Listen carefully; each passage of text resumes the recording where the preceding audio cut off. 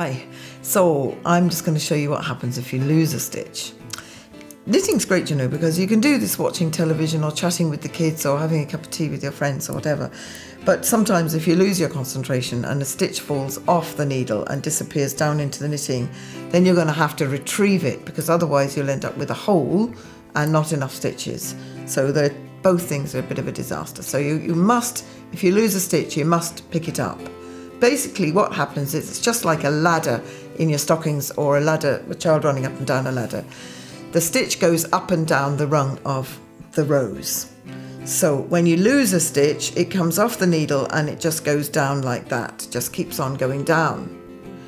So basically what you're going to have to do is get it back up the ladder again.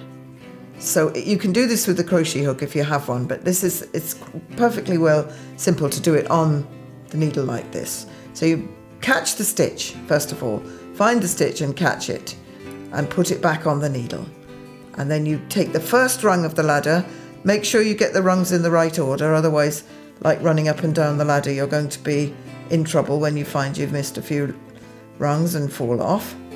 So we start with the bottom rung and we put that over the needle like that, and then just make the stitch. And then you get the next rung going up the ladder all the time and put it over the needle like that, and there you are. You've made it up and you can just sort of pull it into shape like that. It's not perfect and you might notice it afterwards, but I wouldn't worry too much because the jumper's been worn a couple of times, you won't know any different. But don't forget, you must catch those stitches. Don't let them run away on you because it'll wreck your knitting. Thank you.